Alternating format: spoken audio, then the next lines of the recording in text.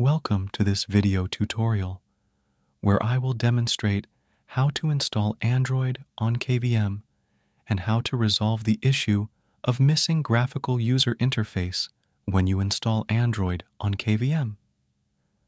Please follow the steps carefully and enjoy the video. To proceed with the installation, you will need to download the Android ISO file from the official website.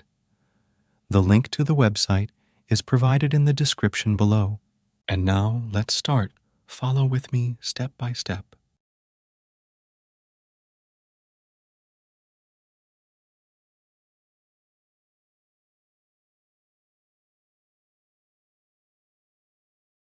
Next, you will need to select the operating system for your virtual machine.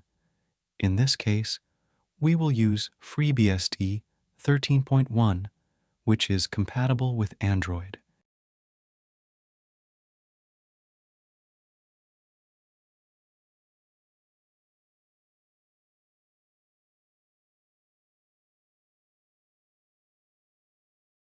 The final step is to choose the installation mode for your virtual machine. We recommend you to choose Automatically Installation, which will install Android on KVM with the default settings. Thank you for watching this video.